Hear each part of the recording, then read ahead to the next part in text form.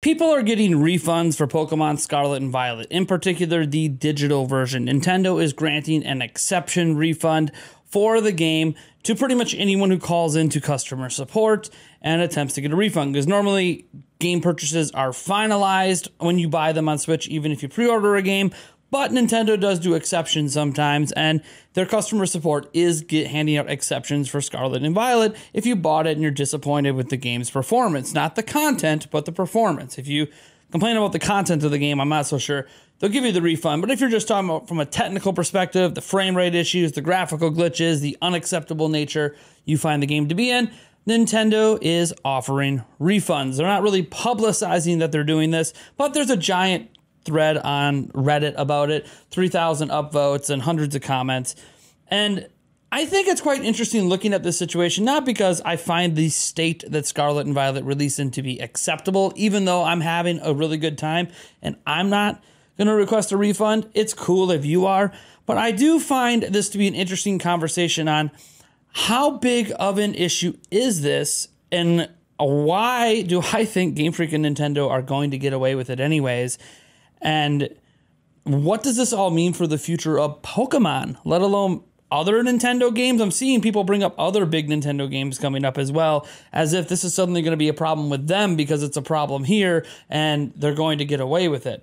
Now, before I do that, I want to remind you guys that this video is sponsored by Into the AM. Into the AM creates amazing shirts like this. These shirts have a really nice blend of materials, giving a super soft feel. They are pre-shrunk, and you can go to intotheam.com/Nintendo Prime 10 to get 10% off your order. Also, what's interesting is they have a bunch of sales going on. It is Cyber Monday. It is that time of the year. They have some shirts discounted as low as $6 right now. That is massive. You guys should definitely go check out intotheam.com and get your order in now for the holidays. So one aspect of this I want to talk about is, why are they going to get away with this? See, while this Reddit thread seems big, and we've seen, I don't know, probably 50,000, maybe 100,000 tweets complaining about this and trying to get refunds on Twitter, the game sold over 10 million copies in 10 days. That means that of the grand total of complaints, and this is let's say every person who's publicly complained about this is going to get a refund just based on YouTube stats, social media, and Reddit and various places like that, just gathering all of the trending number of comments and videos and all that. It's only about 400,000 of them. To put that in perspective, if you grab your old calculator and you do some quick math on 10 million copies and having 400,000 people talk about getting refunds, or at least complaining enough where it seems like they might consider refunds, you're roughly going to get about 0.04% of the audience. Unless my math is wrong on that. Don't think my math's wrong on that. But if it's a very small percent of the audience that's actually getting these refunds, to the point that they absolutely are going to get away with this broken mess of a game. They're just going to. It's going to happen. By now, the game's probably sold 12 to 14 million. Wouldn't be surprised if it's even higher than that. The bottom line is they're going to get away with this for a number of reasons. I talked about how this game fulfills the promise in some ways. Of course, some people, because it's so broken, will say it doesn't fulfill any promise. But it does deliver an open world Pokemon game, and love it or hate it, people have been dreaming about a truly open world Pokemon game for 20 years. So it does deliver that game. It might not deliver it well, but it does deliver it. So because it does that, and because people like the content of the game, they're going to end up getting away with it, because a lot of people still find the game fun. While there's a lot of frame rate issues, unlike other games, this is a turn-based game where you spend a lot of time in menus. And because of that, the frame rate ends up maybe not being as big a deal to a lot of people, even though it sucks. Because, frankly, it just isn't really inhibitive to the gameplay. It is inhibitive to character movement. But beyond that, Pokemon's mostly played through a menu system, right? The battles, the turns, the Pokeballs, the management, it's almost all through menus.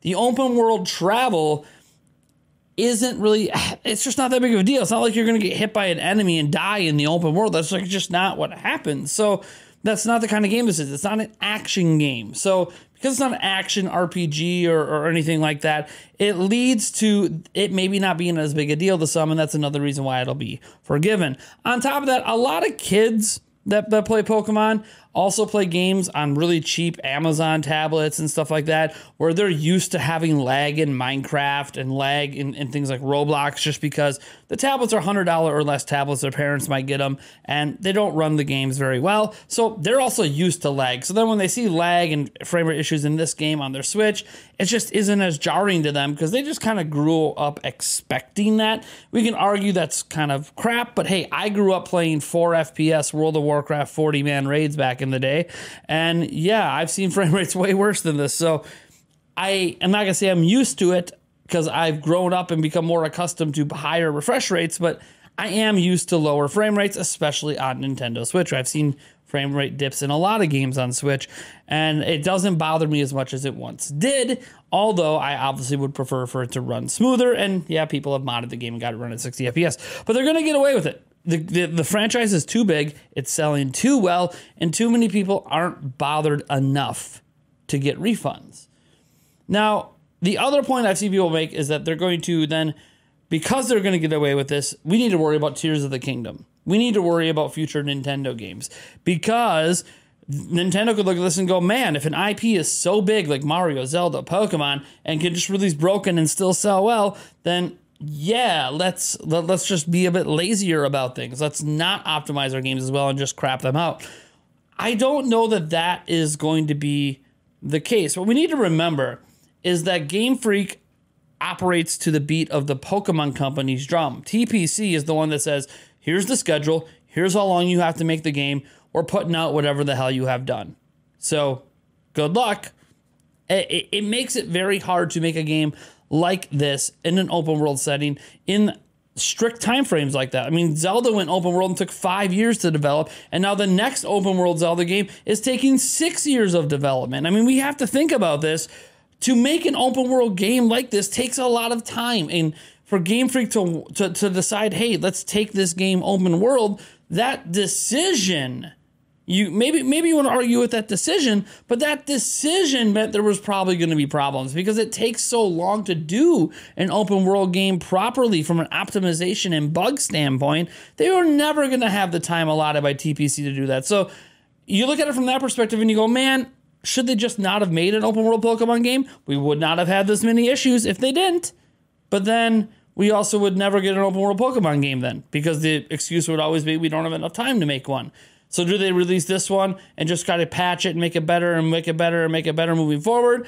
Look, that's clearly what I think they're going to try to do, but this is not indicative of what the rest of Nintendo's games are going to be. For starters, Eiji Anomu's in charge of Zelda right now. He's never let a Zelda game release in that state. You think he's suddenly going to do it now? You think the leaders of Mario are suddenly going to do it now just because Pokemon got away with it? You think they're going to release the next Mario Kart game that sold, the last one sold 40 million plus? Then they're going to release the next one in a broken, buggy, falling through the ground state? No, that's just not what Nintendo does. Nintendo's always willing to delay games to make them better, but Nintendo isn't in charge of the Pokemon Company or Game Freak.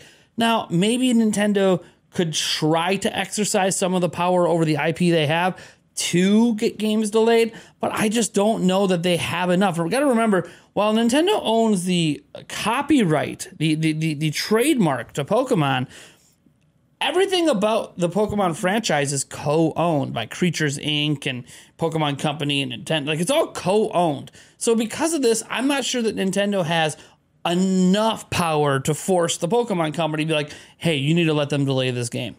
I just don't know that Nintendo has enough power.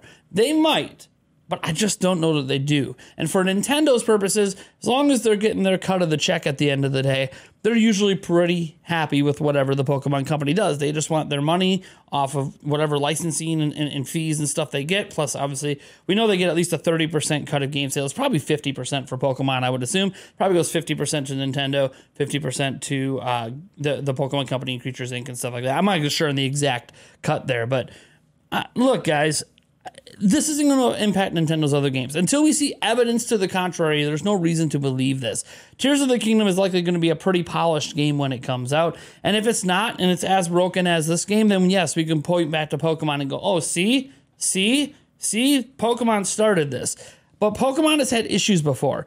There's been bugs. There's been broken messes. There's been like crashing. We've had issues with Pokemon in the past, and it's never impacted Nintendo's other franchises. I don't think we need to worry about that right now. I think a lot of this is just people fear-mongering a little bit, or maybe just so upset about this they want to find other reasons to be mad at Nintendo.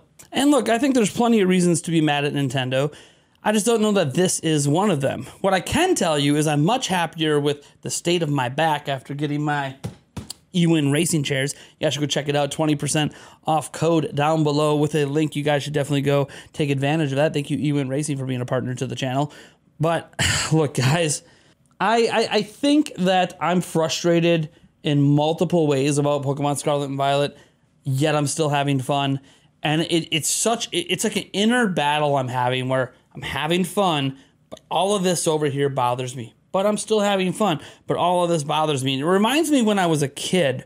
And when I was a kid, this stuff over here bothering me and fun, well, fun mattered like this. And this stuff over here was like down in the garbage can. I wasn't even thinking about it. I was just too busy having fun. And the problem is if I raise the fun level and start emphasizing on that in my brain more than this, it makes people feel like I'm diminishing this. And that's not really the case. I'm having enough fun that this isn't enough to make me not want to play anymore. So I don't think that's going to be the case for games moving forward. I do think, you know, if you want to go get a refund and you bought it digitally, physical refunds are totally different. That goes to the retailers. Retail outlets usually don't do physical refunds. So that's not even on Nintendo. That's one of the benefits of buying digitally is you get to deal with Nintendo themselves, who are more flexible with refunds than a retailer is, but that's neither here nor there. Guys, do whatever you need to do. You need to get your refunds, I'm going to sit back and probably still beat the game and enjoy it, or at least quote-unquote beat the game. I'll beat the main stories, get all the badges and all that stuff. I don't know that I'll ever complete the Pokedex or anything like that and catch every shiny out there, but I am having a good time with it. It is probably the most fun I've ever had with Pokemon, and that's coming, ironically, with one of the worst optimized, most fundamentally broken Pokemon games to date. And I just have a hard time wrestling with it in my brain. But what I am sure about, this shouldn't affect Tears of the Kingdom. This shouldn't affect the next Mario or Mario Kart or anything like that. Like, we have years and years of Nintendo releasing games on Switch that weren't like this. So I don't think we need to worry just because this one game's going to get away with it and sell incredibly well, 20, 30 million, that suddenly every game's going to be this way. We need to actually see more evidence of that. Anyways, guys, thank you so much for tuning in. I am Nathaniel RoboJans from Nintendo Prime. Let me know what you think about this down in the comments below, and I'll catch you in the next video.